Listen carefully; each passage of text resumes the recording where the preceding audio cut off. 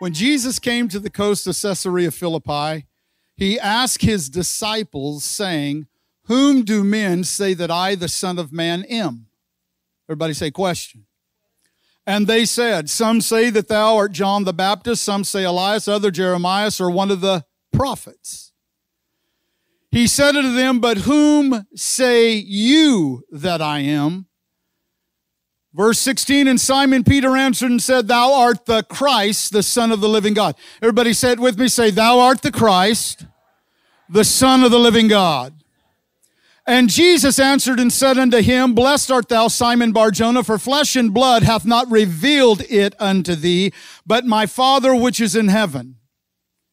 Verse 18, and I say unto you that thou art Peter, and upon this rock I will build my church, and the gates of hell shall not prevail against it. Everybody say, the gates of hell shall not prevail against the church.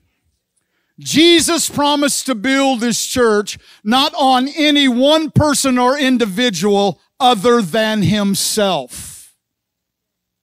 Building the church upon himself.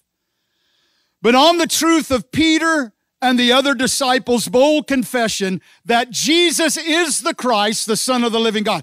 Powerful words there. Who are you? You are Jesus, the Son of the living God. Everybody say powerful statement.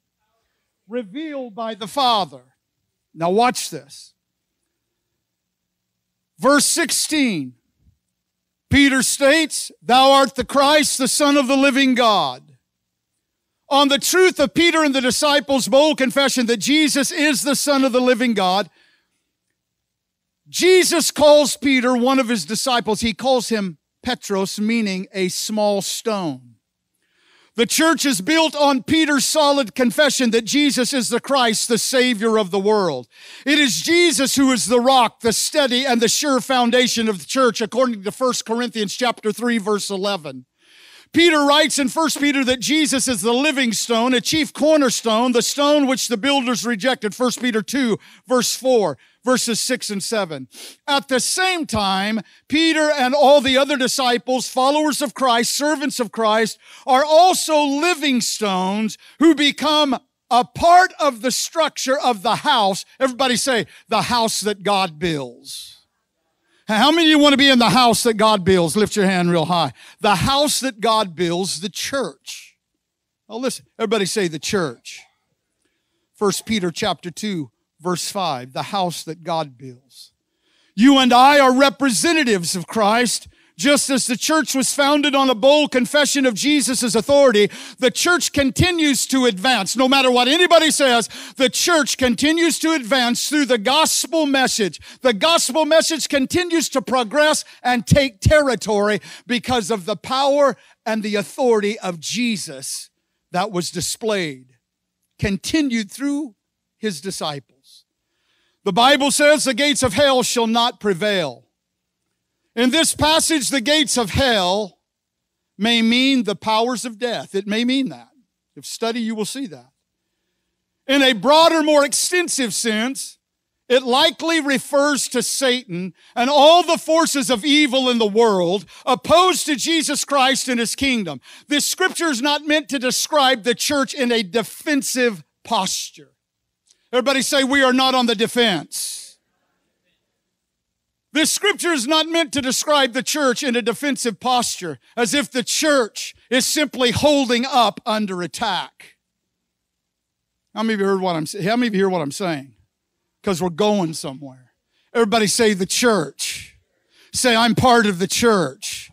This passage of scripture, this knowledge, is not a description of the gates of hell coming against the church. This passage describes the church on the offense, actively coming against gates of hell, strong spiritual walls of Satan's kingdom. The gates of Satan's area of control will not be able to hold back or stand up against the church as it reclaims territory, meaning human lives. Rescuing people from the power of death. In the end, nothing can stop the power of the church of the Lord Jesus Christ from accomplishing and fulfilling God's purposes. Are you in the church? the house that God has built. Mark, it's good to see you here this morning. Come on, give the Lord a hand clap for what God's done in Mark's body. Thank you, Jesus. Now watch this. Nothing can stop the church from accomplishing and fulfilling God's purpose and plans here on earth. Nothing will be able to stop the church of the Lord Jesus Christ. Now, understand the goal of the church is not the church itself. There we go. Well, what is the goal of the church?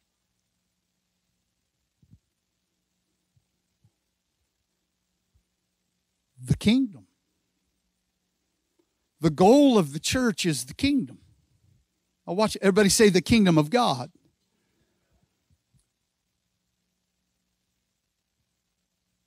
The kingdom of God is the goal of the church. The church is the conduit, is the channel for conveying, for transmission.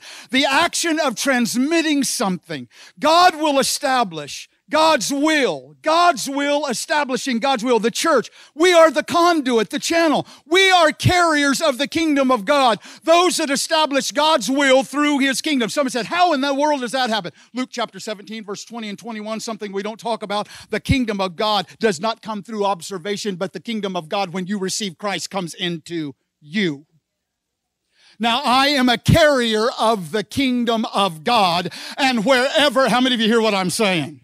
And wherever I go, I serve the world, the kingdom. I serve them the kingdom of God. Listen, thy kingdom come, thy will be done. His kingdom has come and takes up resident in us. And if His kingdom is resident in us, then His will is to be served. And wherever His will is served, His kingdom is established.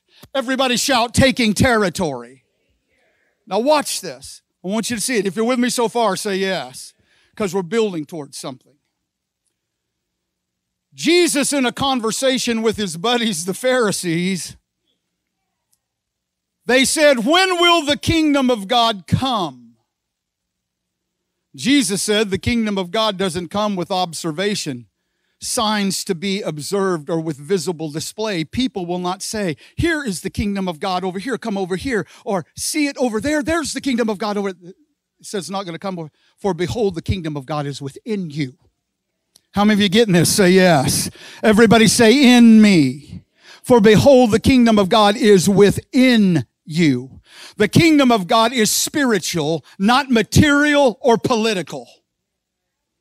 We are talking about your inner man, a change from the inside out, not with observation. It doesn't come with an earthly political power. You are a material political power. You cannot gain a place in the kingdom of God by your own efforts.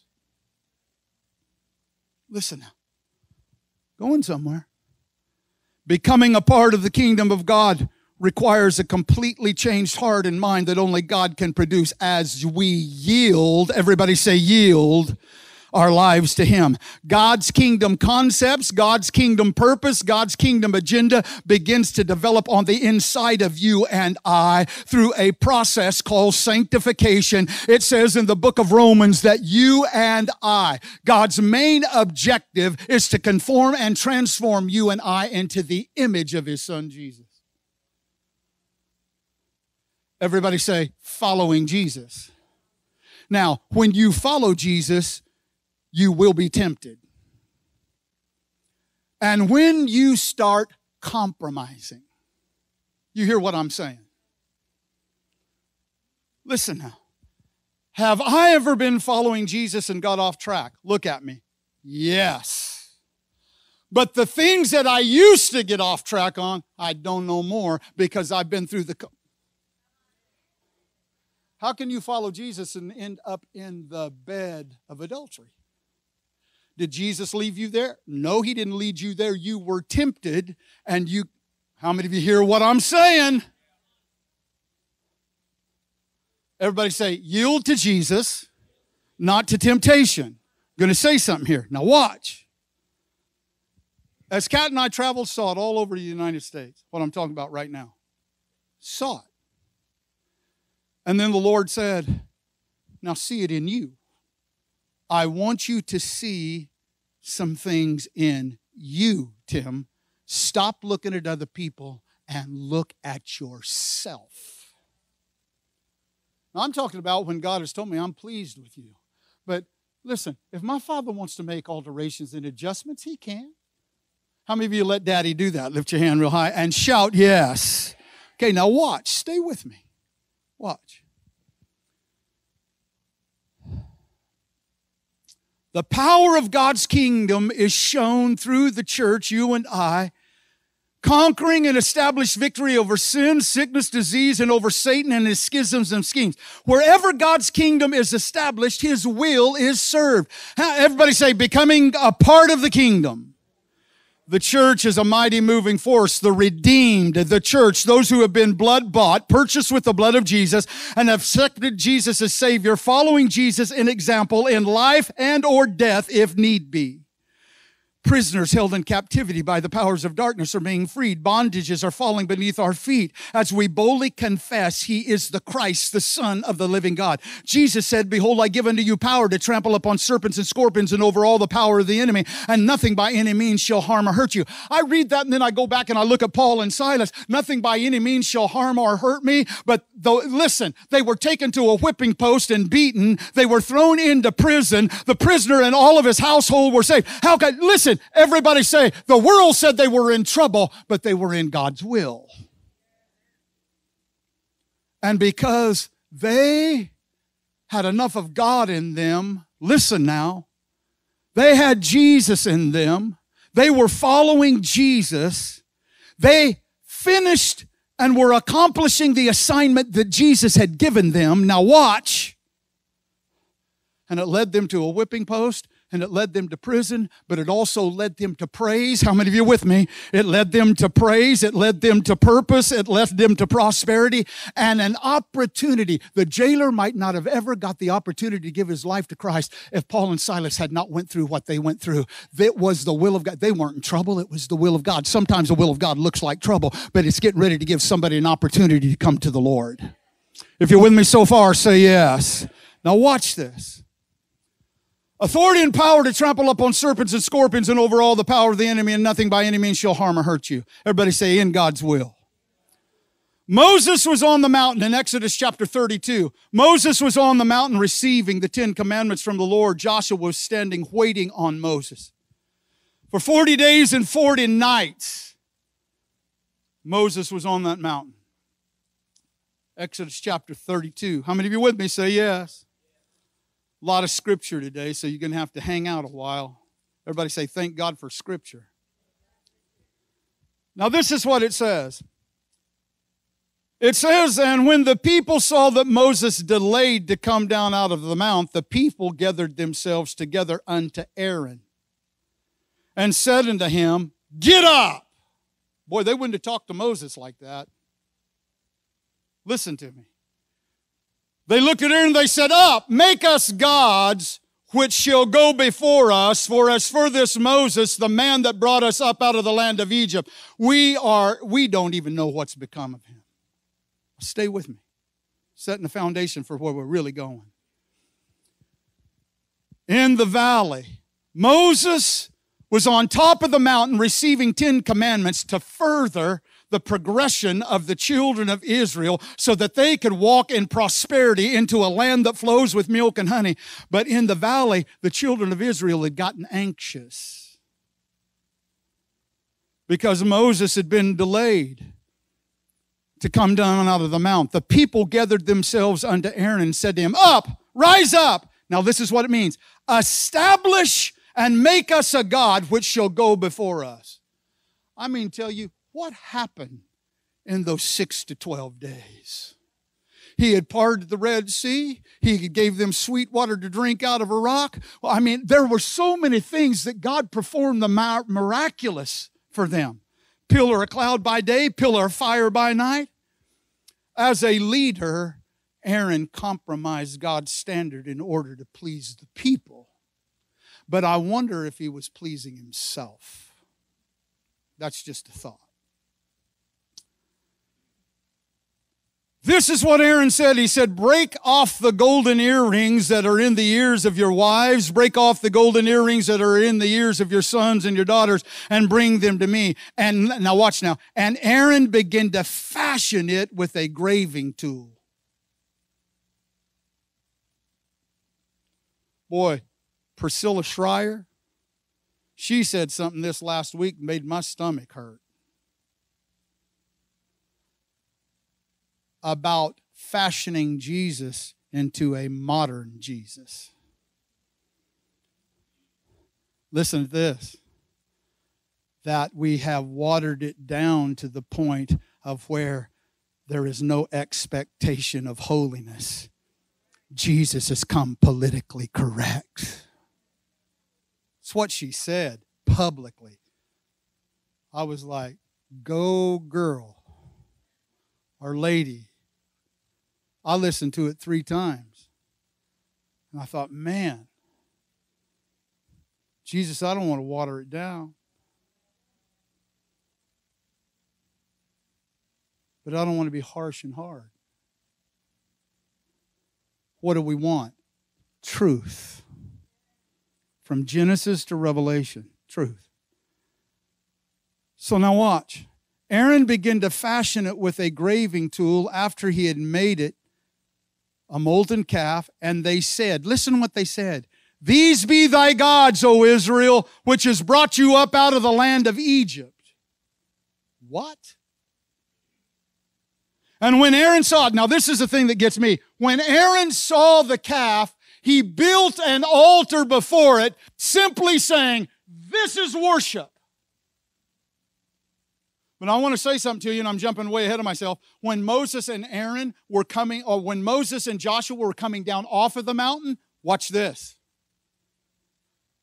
Joshua turned to Moses and said, I hear the sound of war. Aaron and the people of Israel called it worship. There's something going on here. How many of you with me? Wave at me. Listen at this. There's things that God puts in Moses and Joshua that he never put in Aaron. Stay with me. This is about 3 or 4 weeks long, y'all. A lot of info here in one, but we're setting a foundation for where we're going. If you're with me, shout yes. Okay. How many of you want to be a victorious soldier in the army of the Lord? Shout yes. Watch. And when Aaron saw it, he built an altar before it. Aaron was calling this worship. Now watch this. This is what gets me is verse 7. And the Lord said unto Moses, go get thee down. Get down off of the mountain, for the people which thou brought out of the land of Egypt, listen what it says, have corrupted themselves.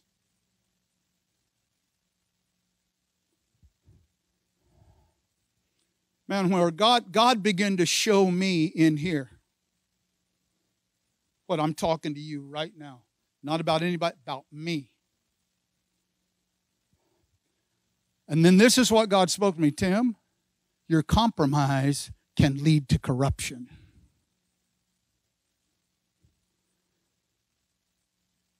Not every compromise is bad. I got a buddy back east by the name of Paul Case. We used to compromise a whole lot, and this is the way we compromised. He'd say, hey, I'm going to be gone on vacation for a few days. He said, I want you to feed my cows. And I said, yeah, and when you get back, if I feed your cows, you'll help me mend fence. He said, no problem. Everybody say good compromise. Nothing wrong with that. Good things came out of that. Verse 7 says that God said the people have corrupted themselves. When you compromise, you can end up in what is called a compromising situation that can lead to a compromising position that can lead to corruption. Now, let's look quickly at Samson. A man that the Spirit of God used greatly. Samson was called to be a Nazirite, a judge over Israel from birth. No wine or strong drink, no razor to touch the head of his hair, will not go near a corpse, meaning that he was to be consecrated. Everybody say consecrated. From the Hebrew word nazar, meaning to be separate, holy unto Yahweh, dedicated to a divine purpose. Judges chapter 14, verse 16 says, Samson went down to Timnah. He came to the vineyard of Timnah. A lion roared against him. The Spirit of the Lord came up on Samson mightily. The word mightily there means to push forward, to break out, to prosper.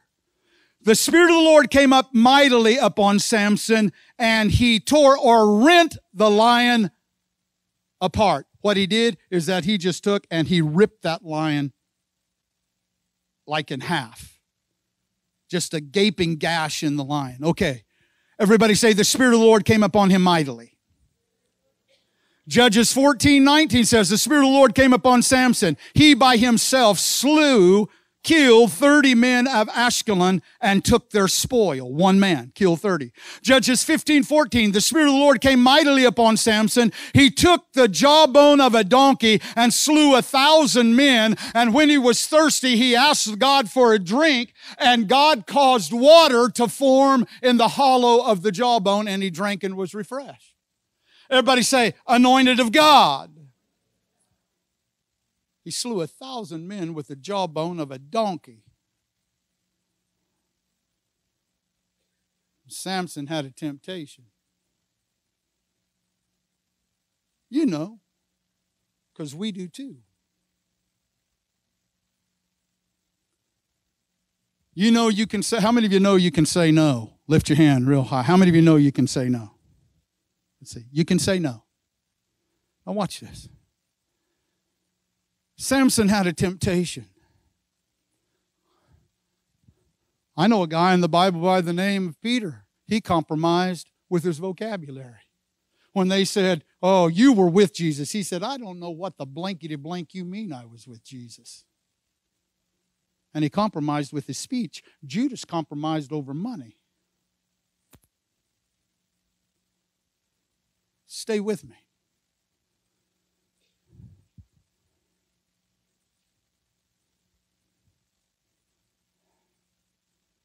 Boy, when God called the compromise in on me. I'm not talking about anybody else. I'm talking about when God called in the compromise. Listen now, Samson had a temptation. You know, you can say no. Samson had a thing for women. Everybody say strange flesh. Now, listen. Under the new covenant, God's plan of salvation through Jesus Christ, the Holy Spirit also comes upon, flows through followers of Christ. Not to make us physically strong, but the Holy Spirit empowers us to live for Christ through the temptation and continue to communicate the message of the gospel of Jesus Christ. Not from the defense, but from the offense. Not from failing, but from overcoming. How many of you with me? Say yes. Everybody say more than conquerors. Stay with me. Samson finds himself in a compromise. How many of you ever found yourself in a compromise? How'd I get here? Stay with me now. Watch. I want you to see the sequence of how things happen. Samson finds himself in a compromise. The Spirit of the Lord came upon Samson in Judges 15:14. And established victory, a great victory. Then in chapter 16 of Judges, after a great victory had been established, look at Judges 16. It says, then Samson went to Gaza and saw a harlot there and went in to her. All right. The Gazites were told Samson has come here, so they surrounded the place and laid in wait for him all night at the gate of the city. They were quiet all night, saying in the morning when it is night, we will kill him. But Samson lay until midnight, and then he arose and took hold of the doors of the city gates and the two posts, and pulling them up, bar and all, he put them on his shoulders and carried them to the top of the hill that is before Hebron. Now, I want to say something to you. The thing that bothers me about this is, it doesn't say that the Spirit of the Lord came mightily upon Samson here. All the other times when he killed the lion, it says that the Spirit of the Lord came upon him mightily.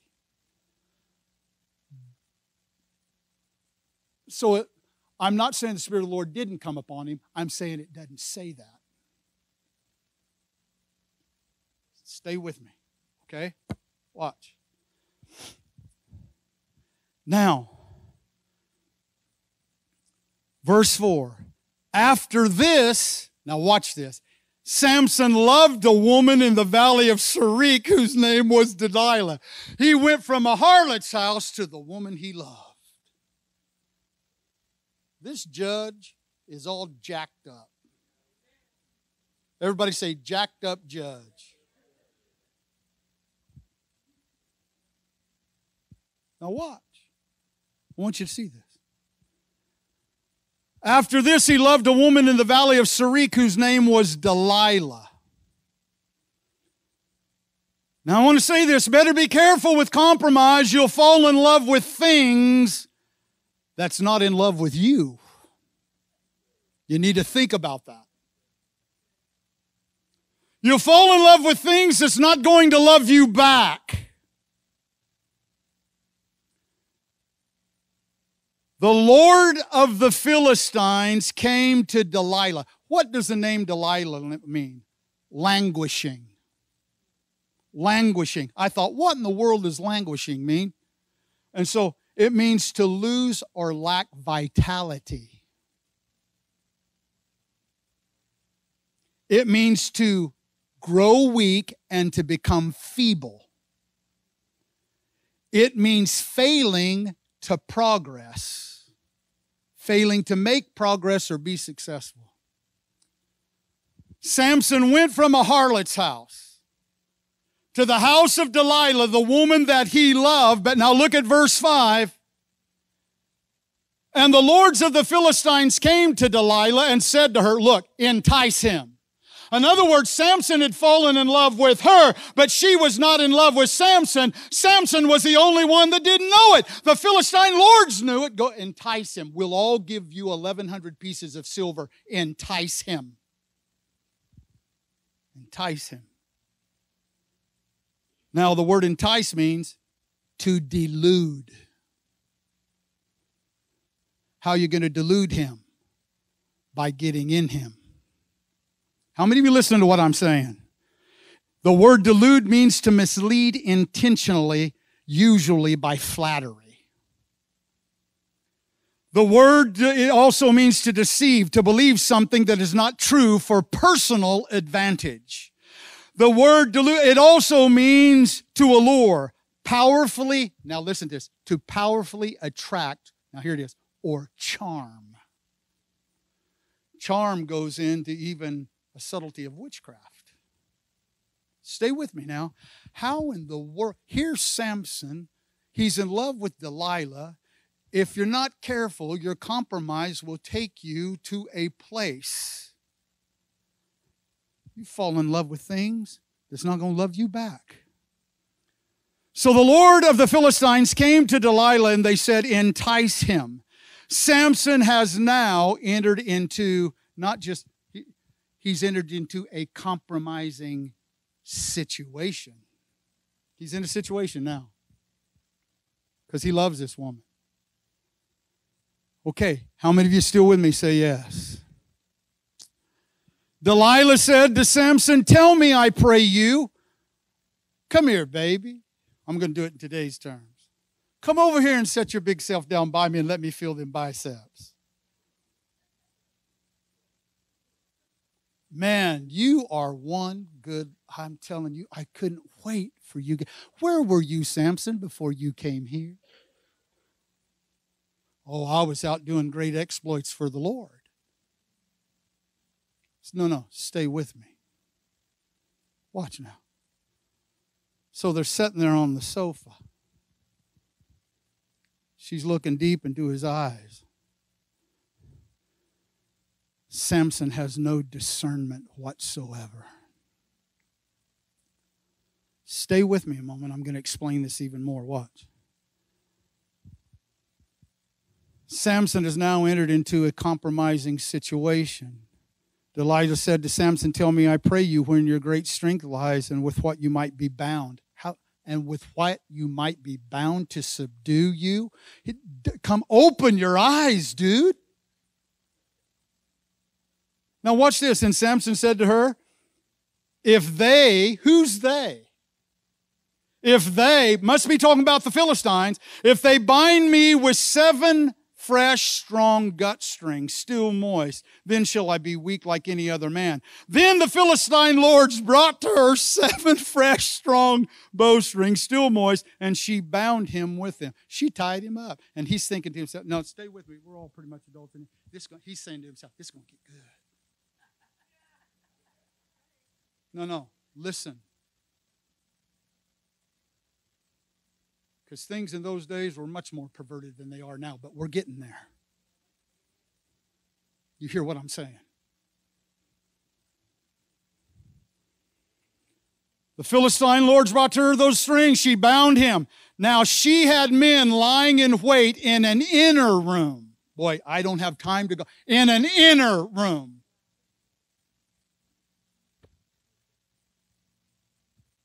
And she said to him, Samson, the Philistines are upon you. And he broke the strings as a string of tow breaks when it touches the fire. So the secret of his strength was not known. And Delilah said to him, behold, you have mocked me. You've mocked me, Samson. I can't believe you'd do this to me. He goes, where did these guys come from? Did he say that? I mean, what is it? No. This guy is in a mess. He's only trying to fulfill a fantasy instead of trying to fulfill the will of God. He's in fantasy mode, and he goes in and out of it all the time. He's in fantasy mode. He's not in battle mode. He's trying to get what he wants because he has a lust for strange flesh. And he has put himself in a compromising situation. Now, I'm going to show you some stuff. How many of you with me? Say yes. Now, how many of you really with me? Shout yes. He loves her. She don't love him back. She's got several men going to give her 1,100 pieces of silver apiece. Cha-ching. All I got to do is blow in his ear and get his eyes heavy. All I got to do is work him into that inner prison. And I tell you what I'll do. I'm going to work this old boy over. I'm going to take his strength from him.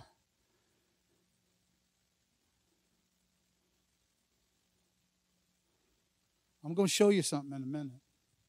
Just hang on. Watch now.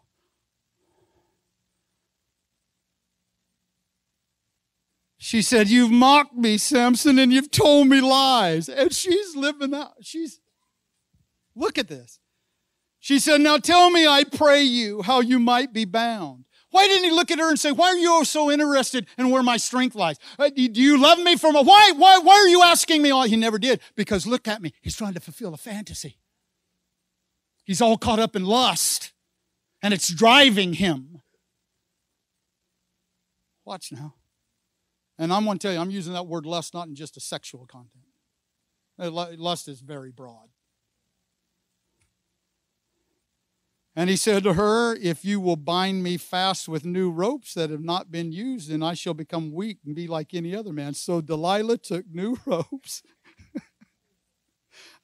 and bound him with them and said to him, the Philistines are upon you, Samson. And the men lying in wait were in the inner room, but he snapped the ropes off his arms like sewing thread. And Delilah said unto Samson, now watch this. Listen to this. Listen to the charm and the craftiness and the subtleness. Until now, you have mocked me and told me lies. Tell me with what you might be bound. And he said to her, if you weave the 7 braid. Okay, he's getting closer now. Oh boy, getting weak. Because up until this point, she hasn't laid with him yet. They're still in a compromising situation. But if he's not careful, he's going to get into a compromising position. Hear what I'm saying? Watch now. Can I not be a watchman this morning?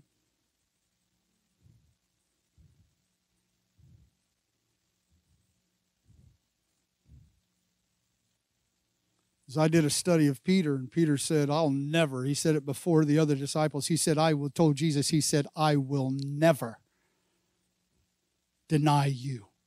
I will go to the cross with you. I'll go to prison with you, and I'll go to the cross with you. And the Bible says just a few verses later, and Peter followed him afar off.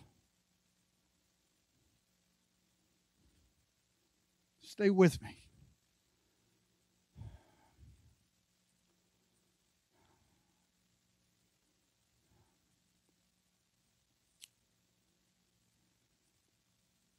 She said, you mocked me and told me lies. So he told her, he said, okay, I'm going to tell you, this is what it is. If you weave the 7 braids of the hair of my head with the web. And she did so and fastened it to the pin and said to him, the Philistines are upon you, Samson. He woke out of his sleep and went away with the pin of the weaver's beam and with the web. And she said to him, how can you say, listen what she says, how can you say I love you when your heart is not with me? And her heart wasn't with him.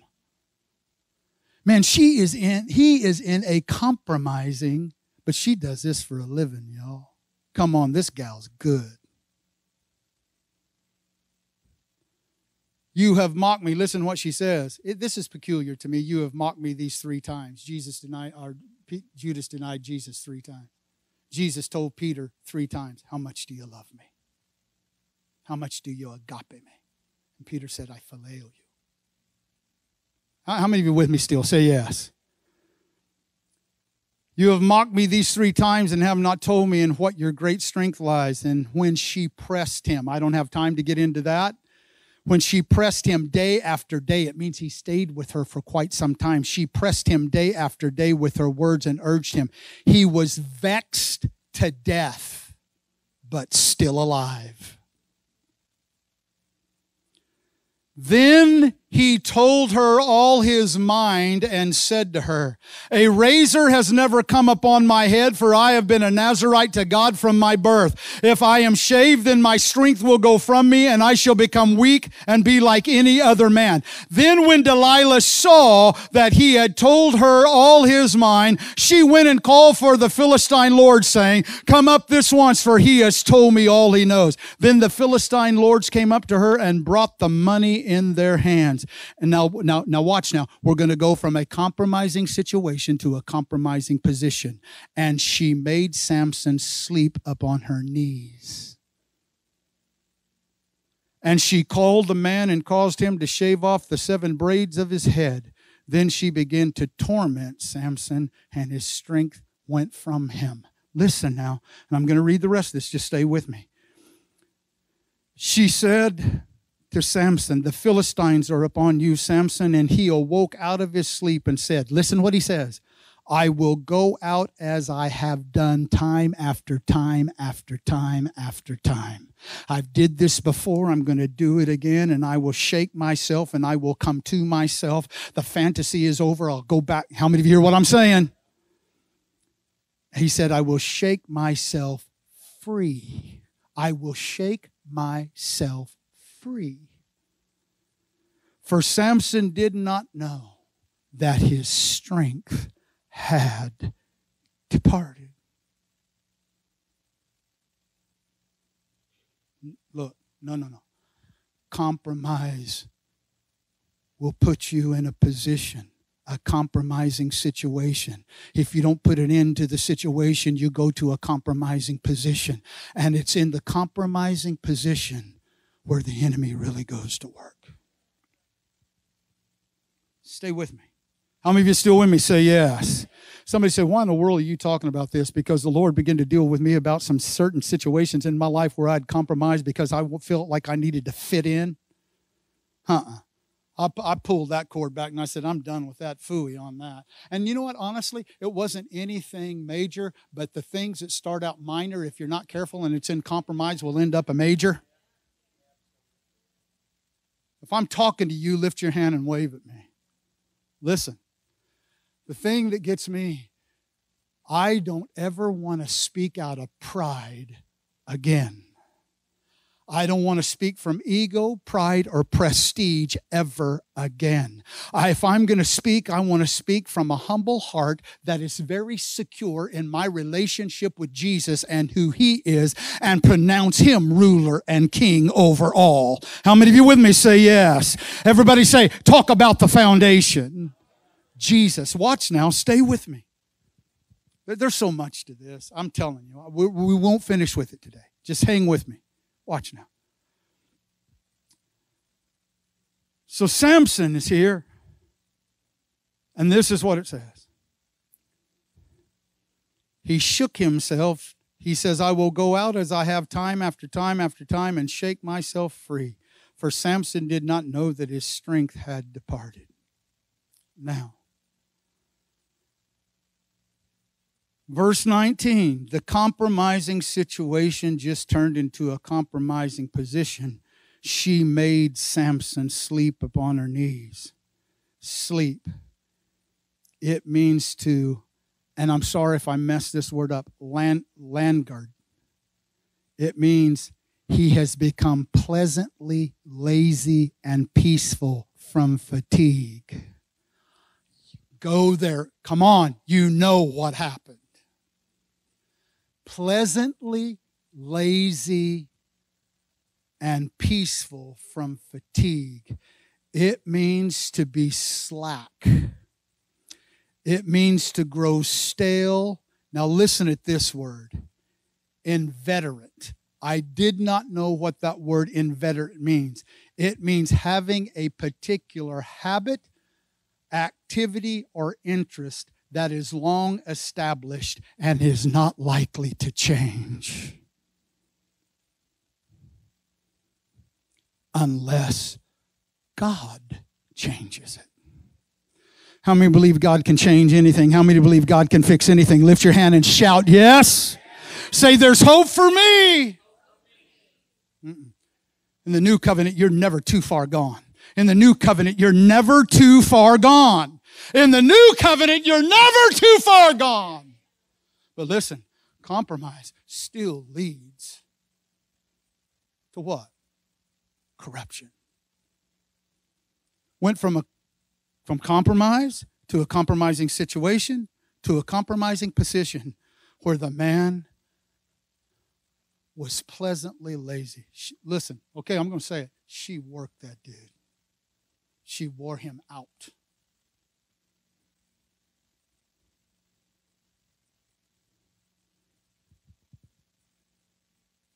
Pleasantly lazy, peaceful from fatigue. Listen now. And then she began to afflict him. She began to look down upon him. She began to browbeat him. She began to depress him. Listen to what the Bible says. The Bible says that the Philistines laid hold on him and took out his eyes and brought him down to Gaza and bound him with 2 bronze fetters, and he ground at the mill like an oxen in the prison. Here it is now. Everybody say verse 22. Everybody say, here comes grace. Come on, everybody say, here comes grace. Everybody say, here comes grace. But the hair of his head began to grow again. Man, when the hair of the church's head begins to grow again, something, listen, I'm telling you right now, listen to what I'm saying. The hair of his head began to grow again. Then the Philistine lords gathered together to offer a great sacrifice to Dagon, their god, and to rejoice, for they said, our God has given us Samson, our enemy, into our hands. And when the people saw Samson, they praised God, for they said, our God has delivered into our hands our enemy, the ravager of our country, who has slain many of us. And when their hearts were merry, they called for Samson, that he may make sport for us. They mocked him. So they called blind Samson out of the prison and made sport before him. They made him stand between the pillars. And Samson said to the lad who held him by the hand, this guy who the Spirit of the Lord had came upon time after time after time after time, who he had slayed the enemy in a supernatural, unbelievable way. This man that he had a problem I wonder if he had anybody to talk to about it. I wonder if he had anybody he could trust. You know, he's a judge. So instead of letting it out, he kept it in. Secret. Stay with me. If you're still with me, shout yes. Watch now. Watch, soldiers. Watch this.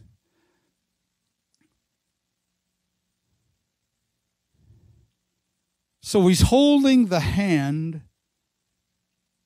of a lad, and he told the lad, he said, allow me to feel the pillars upon which this house rests, that I may lean against them. Everybody said, his hair is already growing back. And this is not fantasy. This is now reality. And Samson began to talk to God. Turn to the one next to you and say, talk to him. Say, talk to your father.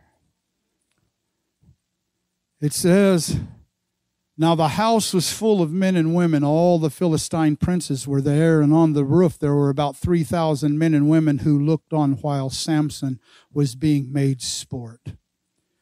Then Samson called to the Lord and said, O Lord God, earnestly remember me. And you know what I feel like God was saying? I never forgot you. I've been right here with you through it all. All you had to do is just say my name. All you had to do was cry out, Abba. That's all you had to do. I'd have brought you right back to the path. I'd have brought you right back. I'd have got you out of the compromise. I'd have got you out of the compromising situation. I'd have got you out of the compromising position. I'd have got you out of her bed and got her hands off of you. All you had to do is cry, Daddy. That's all you got to do.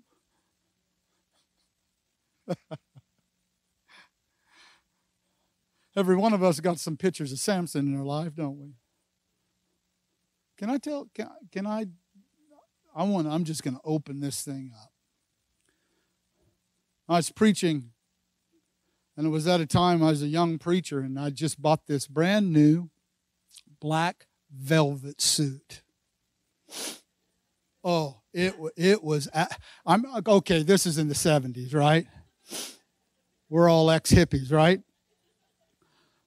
And so I was getting ready to go to what they called at that time a youth fellowship meeting. And in them days, we didn't have cell phones. Matter of fact, I don't even think we had pagers then. The house phone rung, and our house phone number at that time was 7633070-227 Eastern Avenue, Taft, California, 936218. And Glenn and Rogers' telephone number is 765-4474. And the church telephone number was 765-4747. What was Grant? Anyways. The telephone rang.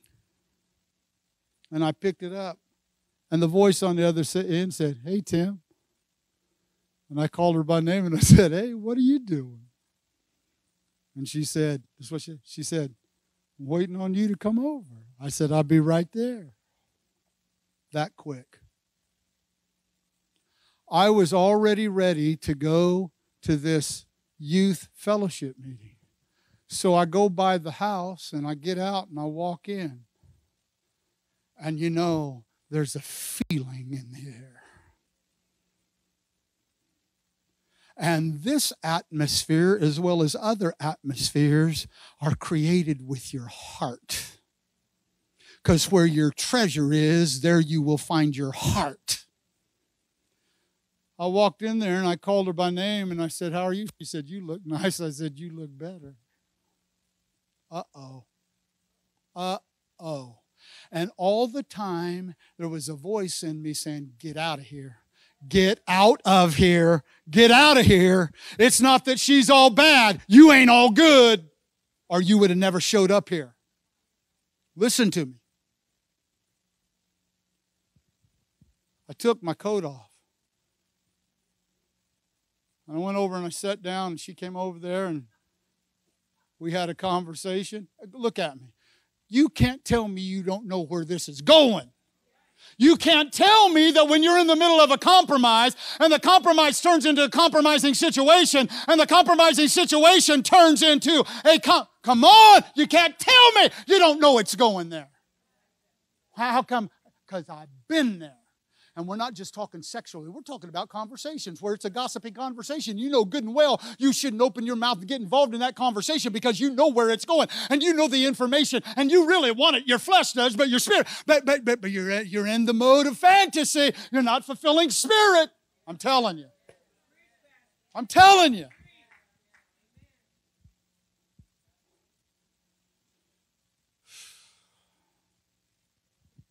I'm going home and I'm going to eat and I'm going to sleep well after I deliver this. And you and me, we're not wrestling over this no more.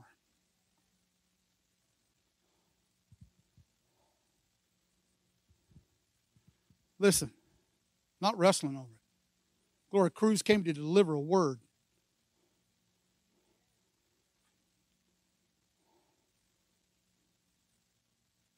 I looked at that brand new coat laying over on the chair. And I looked at her, and all of a sudden I thought, I'm supposed to be at church. And I'm getting ready.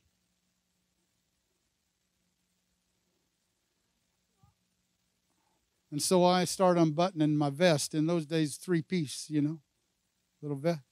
And the Holy Spirit said, what are you doing? And I stopped. I buttoned my vest back up, went and got my coat. She goes, where are you going? I said, you know what? I'm supposed to be at a youth meeting tonight. She looked at me and she said, then get out of here, and started saying bad things and throwing things at me. I just let her throw and went and got in the car and went to church.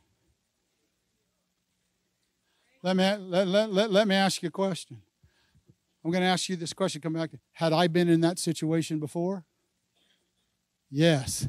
Had I fallen before? Yes. Did I know the outcome of putting myself in a compromising position? Yes. Samson had put himself in that position time and time and time and time and time and time and time again. When I know, why, if I've got a no in me and I know the consequences of what happens at the end, why would I put myself, continue? And it says he went out and shook himself like he had did time and time and time and time again. But never before had the enemy or God allowed it to go to this level. Now he's standing in between two pillars with no vision physically, but he's still got a vision spiritually because his hair began to grow. The grace of God came on the scene. He opened up his mouth. He began to talk to the Father. And listen what he says to the Father. After all of this stuff, listen what he says to the Father. Listen what he says. Oh God, remember me. I pray that you strengthen me just one more time. Thank God in the thank God in the new covenant. It's just not one for one more time. It's for time and eternity. How many of you with me say yes? Everybody say for time and eternity. Call upon the Lord while he may be found. Call on him. Called upon the Lord. He said, I pray you, O God, and let me have vengeance upon the Philistines. And Samson laid hold of the two middle pillars by which the house was borne up, one with his right hand and the other with his left. And Samson cried. Some theologians say it's the saddest words in the Bible. He cried out, let me die with my enemies. I want to tell you something. A lot of people in the church and a lot of people in the world would see this as him not being successful. But if you turn over to Hebrews chapter 11, you'll read about a man by the name of Samson, that the Word of God declares and decrees that he was a man not only of great strength, he was a man of great faith, because it was in his trial, it was in when he had totally sold out, when he had totally been his vision had been taken, that he cried out to the Lord. His faith was still in contact. Remember what Jesus told Peter? He told Peter, Peter said, I'll go to prison with you and I'll die with you. And Jesus said, the day before the cock crows bringing in a due day, you had already denied me 3 times.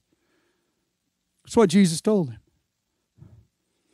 But then he told Peter, he said, Satan has desired to sift you as wheat. But I have prayed for you that your faith faileth not. In other words, you're going to be sifted as wheat, but I've prayed for you that your faith faileth not. And when you return, strengthen your brethren with what you have learned through the process of sifting that I put you through. But Samson's got a lot to say today in 2022. He's got a lot to say, Jordan.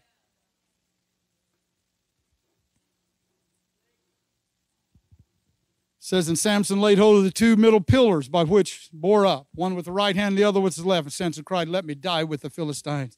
And he bowed himself mightily, and the house fell upon the princes and upon all the people that were in it. So the dead whom he slew at his death were more than whom he had slew in his life. This is what I love. Then his kinsmen and all the tribal family of his father came down. They took Samson's body and they brought it up. And they buried him between Zorah and Eshtaol. Remember Eshtaol? And the burial place of Manoah, his father. He judged Israel. That is, had defended the Israelites for 20 years. Like I said, if you turn over there in Hebrews, you'll find him in the hall of faith.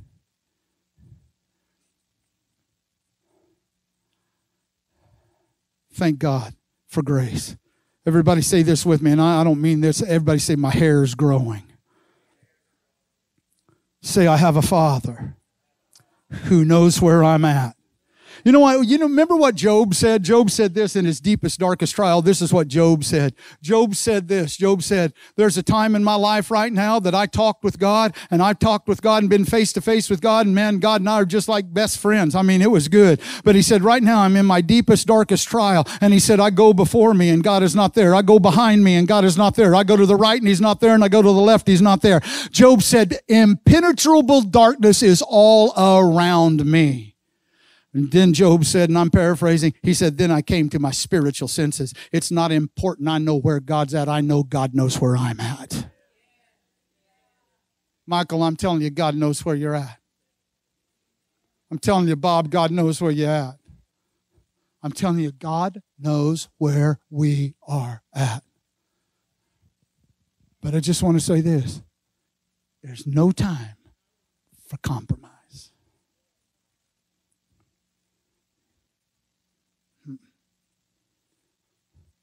If I take you back to Exodus chapter 32, Moses and Joshua come down off that hill, and Joshua said, I hear the sound of war. When Aaron and the children of Israel was calling it worship. Do you know if you do an intense study of that, you'll find out they were taking their clothes off and everything else and dancing and doing all this stuff, and it got wild.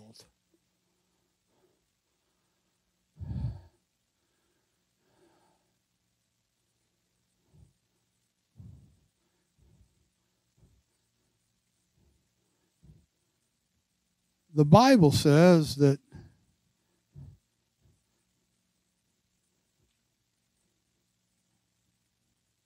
Moses went to Aaron and he said, where'd this golden calf come from?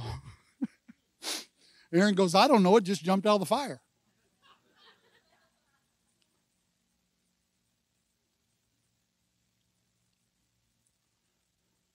Where'd that compromise come from? I don't know, it just jumped out of the fire. Sometimes they do just jump out of the fire.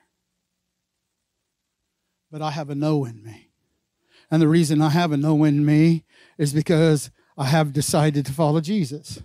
And not every time that I have followed Jesus have I said no, but I always have the opportunity to say no to the temptation and to say yes. I always have the opportunity. Always.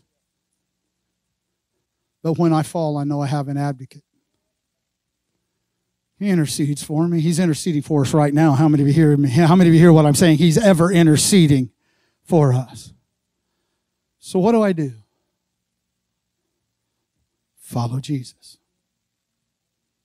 I think sometimes we get so deep in our theology that if we're not careful, let's just go back to what does that mean to follow Jesus? It's pretty simple. What does the book say? What does the Word of God say? about a relationship with Christ Jesus.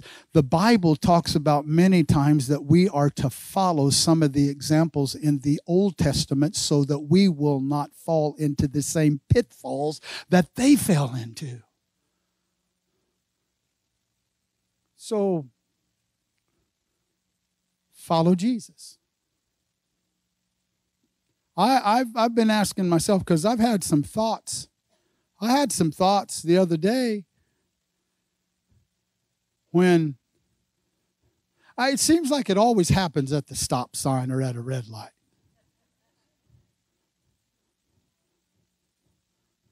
I had some thoughts the other day, and I was thinking, I'm right.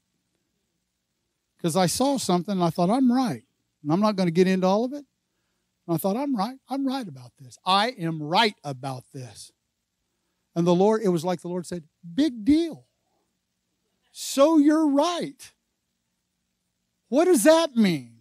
See, this isn't just about me and my family. This isn't just about me and Kathy getting along. This is about you and Carrie getting along. This is about you and Heather getting along. This is about you and Gail getting along. This is about Naomi and Jason. This is about husbands and wives getting along. This is about daddies being good fathers to their sons and their daughters. This is about mamas being good mothers to their sons. This is about a family unit called the church, where we started this whole. We are the blood-washed, the redeemed of the Lord. Those that follow Jesus, and according to 1 Peter chapter 2, I believe it is, that we are also precious stones that we are built into the house that God's built, called the church. I didn't join. I was born. I had a new birth. Everybody say, born into. You gave birth to me almost 63 years ago, October the 28th, the easiest birth you ever gave in your life, wasn't it? She just laughed. I was breech. Ouch is right. Dr. John D. Ellis. I can still remember when I was at school, you'd take me by the hand and we'd have to walk up them stairs. And I would always say, Mom, am I going to get a shot? And you'd lie to me. Get up there. And they'd give, there was a nurse by the name of Anna. She was a nurse. Oh, Evelyn. It was Evelyn. You're smart.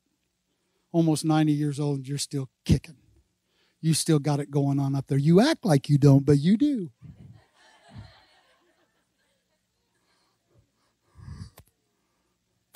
How about it?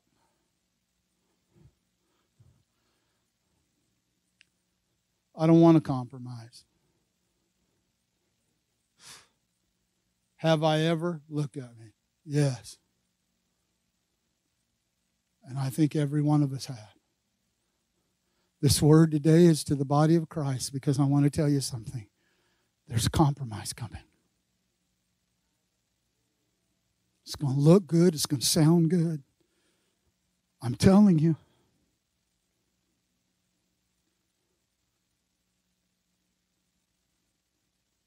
I still believe in the virgin birth. I sat down with a doctor. Remember that? I sat down with this doctor, and he brought all these things. And the first question he said when I sat down with him at a restaurant, at a table, he had all these folders, and he said, I got to ask you a question. I said, what's that? He said, you believe in the virgin birth? And I said, you bet I do, from the top of my head to the soles of my feet. He said, this conversation's over because it's impossible. And I can prove it to you, and I brought the literature to prove it to you. I said, I got a book that I can prove it to you. You know what he said? He said, you got to believe that. I said, I do believe it. I believe in the virgin birth. I believe that he was called of God as his son. I believe that he was baptized in the Jordan River and the heavens opened and the Holy Spirit ascended and lit upon him. And the original that went into him, and the Word and the Spirit became one. And for 3.5 years, he went across that area of the world, decreeing and declaring the kingdom of God and showing his Father. How many of you with me say yes?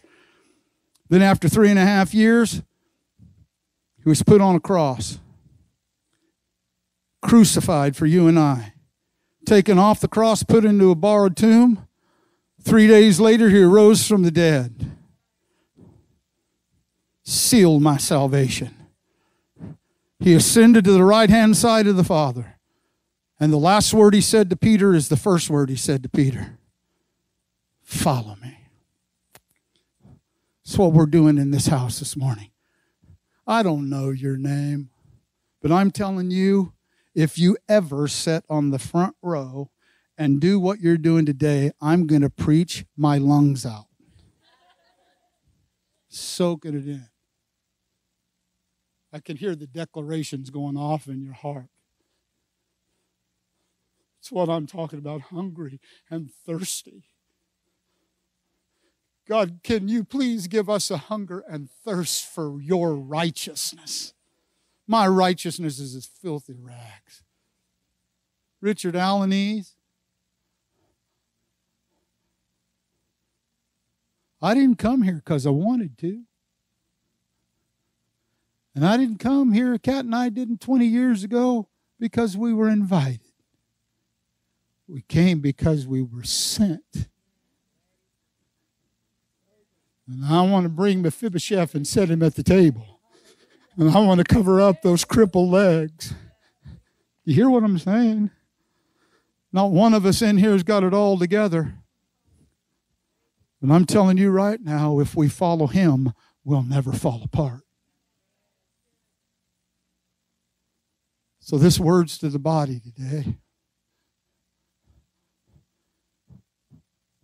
If you're with me this morning, I want you to stand to your feet.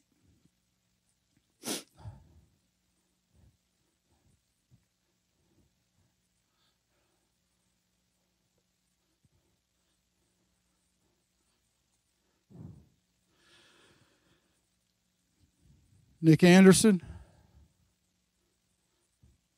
I say this to myself now, and I have for several weeks, no compromise. I'm not going to compromise, not when it comes to the things that I know. Even when it comes to prophetic words and prophetic utterances, people come up to me and they say, well, I feel God has said. I'm not saying God doesn't move by feeling. I know he does, but there comes a time when you know God said. He said it. And I know he said it. Today is not a normal day. Not in America. Today is not a normal day. So I'm having you stand this morning in agreement with the word.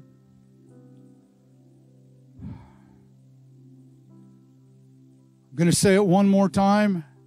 Compromise leads to a compromising situation, can lead to a compromising position. The compromising position can lead you into corruption. Stop. Stop just a minute.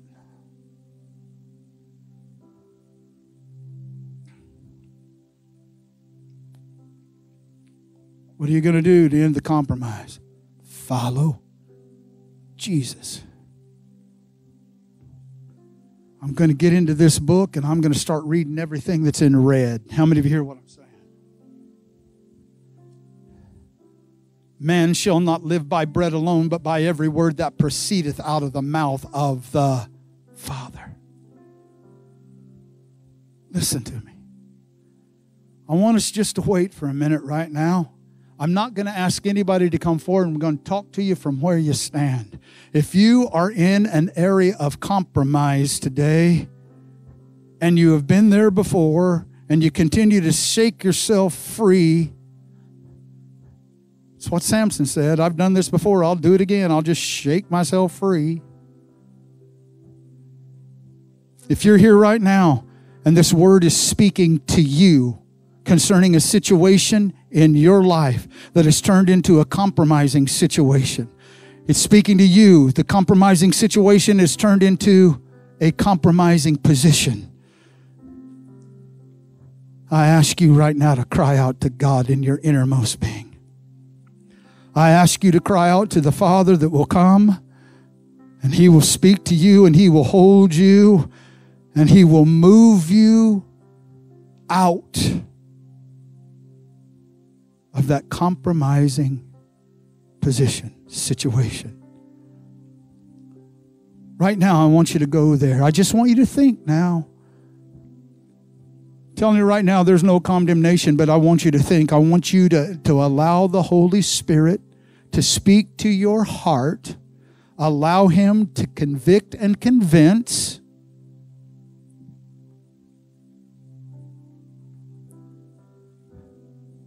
She wore him out.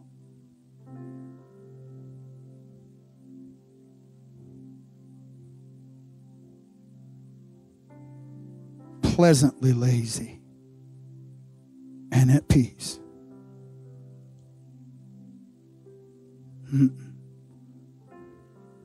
Just because they treat him that way, I'm not treating him that way. Just because they treat her that way, I'm not treating her that way. I refuse to compromise with what I know are wrong actions just to get to be. I'm not doing it. Not going to do it.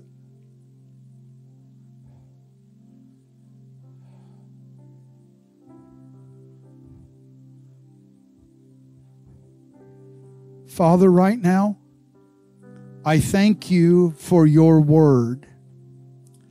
I pray, God, that you will continue to guide us and direct us, and we know that you are the chief cornerstone, and we know that foundational truths are all based upon you. You are that cornerstone. I pray that you would continue to build this spiritual house. I pray that you would continue to put in the walls what you need, God, the precepts, the concepts, the agenda of the kingdom.